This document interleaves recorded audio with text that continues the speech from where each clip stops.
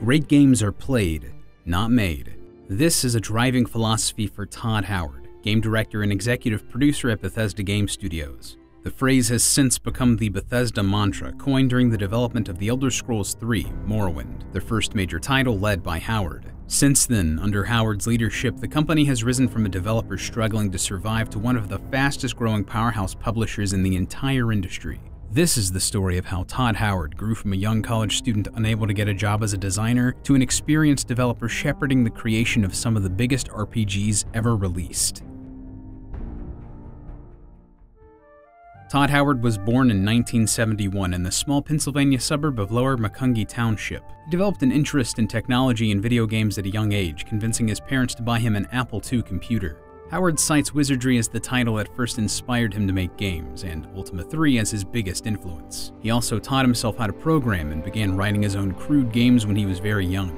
Origin Systems, the company behind the Ultima games, quickly became Howard's favorite developer because he felt that they didn't just make games, they crafted entire worlds that the player could travel to. In particular, he respected the way Origin developed Ultimas 3 through 7, as they completely overhauled their development tools and systems with each new title, truly improving upon their work. This was a philosophy that would come to guide Howard's own projects. Howard attended the College of William and Mary in Williamsburg, Virginia, and though he desired to focus on game development, he majored in finance. Howard later explained that he took this subject as it seemed like, quote, the easiest way through school. Despite this, Howard would often go to the campus's computer labs after class and install Wing Commander on one of their desktops so that he could play. Several times the workstation where he'd installed Wing Commander had already been taken, and he eventually decided that it was too time-consuming to install the game on a new computer every day. Howard used this as an excuse to convince his parents to buy him his own computer, telling them that it would help his workflow. At some point, Howard acquired a copy of Wayne Gretzky Hockey 3, developed by Bethesda Games. After looking at the company's address on the box, he realized that their offices were along the commute home from his college for the holidays. On a whim, while still attending school, Howard applied to work at the company, only to be declined and told to apply again once he'd graduated. And after completing his education, Howard tried once more, but was again declined. It wasn't until 1994 that Bethesda would officially hire Todd Howard. He began his work for Bethesda right after The Elder Scrolls Arena was released. Some cite his first task for the company as converting the game from MS-DOS to CD disk. This would be his first work on the series that would earn him his fame and acclaim in the industry. The first project Howard worked on at Bethesda in a real capacity was 1995's Terminator Future Shock, a first-person shooter based in the universe of the Terminator franchise. This title was one of the first to use fully texture-mapped three-dimensional environments. It also pioneered the use of mouse-based camera controls months before Quake popularized the idea. Future Shock wouldn't be Howard's only brush with the Terminator franchise. His next work was as a designer on 1996's Terminator Skynet. Though it was originally conceived as just an expansion pack for Future Shock, Skynet slowly grew larger and larger before becoming its own game. On August 31st, 1996, Bethesda released their sequel to Arena, titled The Elder Scrolls: Daggerfall, which featured a massive open world. Bethesda themselves boast that it was roughly the size of Great Britain, around 230,000 square kilometers. In reality, it was actually closer to 161,000 square kilometers, slightly smaller but no less impressive. Thousands of villages dot the landscape of Daggerfall, populated by literally hundreds of thousands of NPCs. With so much content, there was no way the designers could craft it all by hand, so parts of Daggerfall's world were randomly generated, including much of its wilderness and several building interiors. In retrospect, it would seem obvious that this would take a toll on the game, with some critics describing the world and characters within it as monotonous. Criticism that Bethesda, and perhaps Howard himself, would take to heart. In 1998, Howard was given his first opportunity to lead a project at Bethesda. Inspired by titles like Tomb Raider and Prince of Persia, the company sought to create a series of action-adventure games under the Elder Scrolls Adventures banner, and the first title in this planned franchise was known as Redguard. A very different approach to the Elder Scrolls universe. Redguard was a third-person action RPG with linear progression rather than a first-person RPG with an explorable open world. Redguard also featured a main character with a set name and race, Cyrus the Restless, instead of letting the player create their own character. While Redguard was a solid game that found decent commercial success, it was a symptom of a much larger problem at Bethesda. The company went through some troubled times during the late 90s after Daggerfall's release. Between projects like Redguard, Battle Spire, and the cancelled 10th Planet, the studio spread itself too thin and was in danger of going out of business. Things were looking quite bleak until the year 2000 when Bethesda was acquired by ZeniMax Media, a move that Howard described as giving us kind of a new lease on life, and the company moved forward with a new installment in the Elder Scrolls franchise. Though he was in charge of this project and the entire future of Bethesda potentially rested on his shoulders, Howard wasn't afraid and poured his all into this game. He explained, "The studio had gotten that small and I was in charge of Morrowind, but by that time, once you get to that point, there was an element of no fear. What's the worst that could happen? We could go out of business. Well, let's go all in. This is the game. Let's put all our chips on the table. This is the game people want from us. This is the game we want to do." The developers scrapped the engine they had used in previous titles and made a completely new one powered by Microsoft's Direct3D software. Remembering the criticisms of Daggerfall and taking cues from his experience with Redguard, Howard and his team decided to craft almost everything in Morrowind by hand instead of randomly generating assets. To accomplish this, Bethesda tripled its staff and spent the entirety of Morrowind's first year of development creating the Elder Scrolls Construction Kit, a file system that allowed designers to tweak and rebalance aspects of the title quickly and on a small scale instead of broad, inaccurate strokes. Howard would affectionately refer to it as a role-playing operating system. The construction set shipped with Morrowind and spawned an active modding community, one that remains with Bethesda's titles to this day. By the end of development, Howard and his staff put in close to 100 man-years to create Morrowind, which was released on the PC on May 1st, 2002, and ported to the Xbox on June 6th, 2002. The game was a massive success, with critics praising the size and scope of its world and the amount of detail Bethesda was able to cram in it. The title sold more than 4 million copies in its lifetime and remains a massively important game for the studio, so much so that bits of its code remain in everything Bethesda Game Studios makes to this day, for better and for worse. After Morrowind's success, Howard and his team at Bethesda did not rest and instead looked to the future. In 2002, they split their team, with artists and designers going to work on Morrowind's expansions, Tribunal and Blood Moon, and programmers beginning work on their next major title, The Elder Scrolls IV: Oblivion. While Morrowind's lead designer Ken Ralston oversaw the development team, Howard himself was promoted to executive producer. Bethesda took their time with this game, giving it a 4-year development cycle. Howard explained that they did this so Oblivion could be a reinvention of Morrowind and stand on its own. Harkening back to his influences with Ultima, Howard believed that this approach would capture much of what made Bethesda's past titles so exciting in the first place. While there were fewer NPCs and quests in Oblivion, greater care was put into each of their design and writing.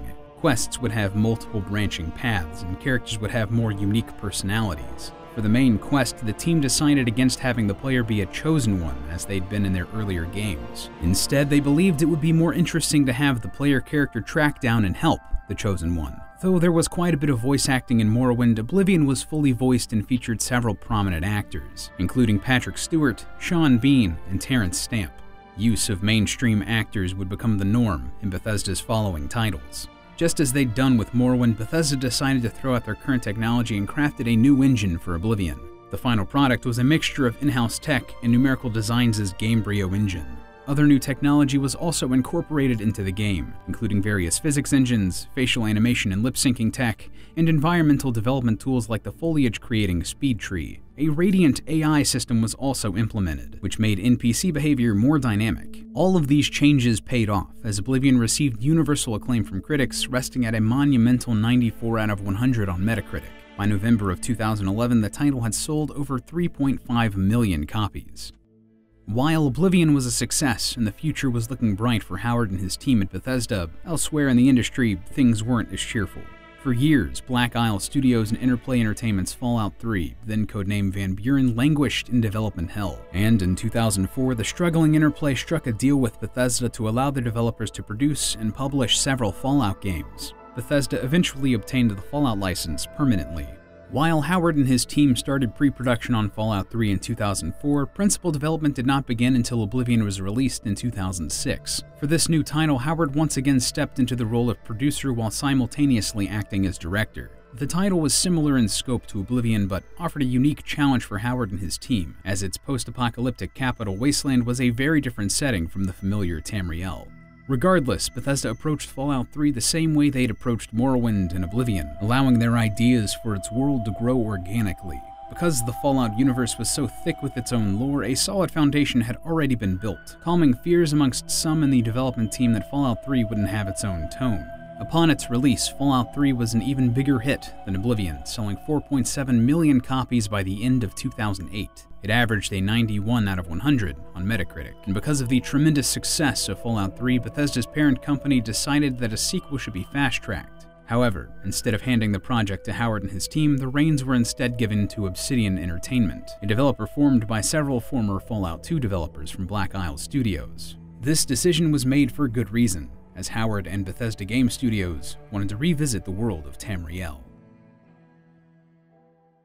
Plans for the next Elder Scrolls game were put in place after Oblivion's release in 2006, but again, development did not hit full steam until Fallout 3's release in 2008. With this new title, Howard yearned to return to the style of Morrowind. He wanted players to be able to explore a distinct and unique culture, as opposed to the classic Tolkien-inspired high fantasy setting in Oblivion's Cyrodiil. He also wished for the player's race to have a larger impact on gameplay. To accomplish this, Skyrim, the home of the proud but often xenophobic Nords, was chosen.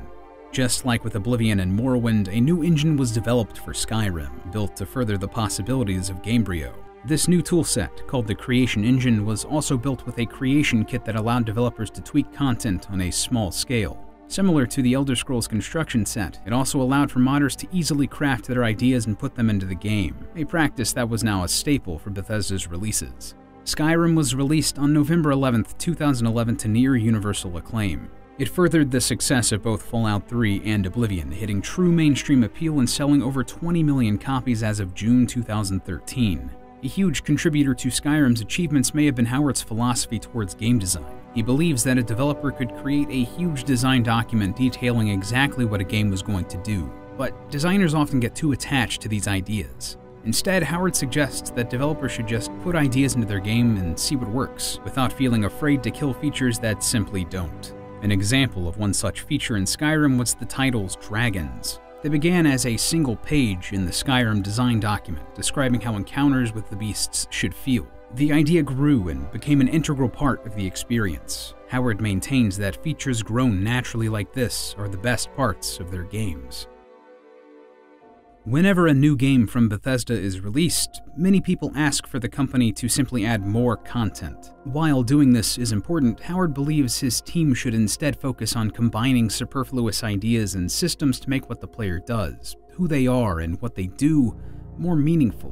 Whether or not this has always been beneficial is up for debate, but it's clear that if there's any flaw with Howard and his team's philosophies on creating games, it's that they are too ambitious. For better and for worse, that is respectable in its own right. This was evident with the studio's latest release, Fallout 4, which sacrificed many of its predecessors' deep role-playing mechanics for a far more streamlined approach to game design, while simultaneously adding town-building mechanics and a fully voiced player character. Bethesda also worked with Microsoft to bring user-created mods to their home console, with Sony following suit with a much more stripped-down version of the feature. Fallout 4 has been the company's biggest launch yet, shipping more than 12 million copies in just a single day.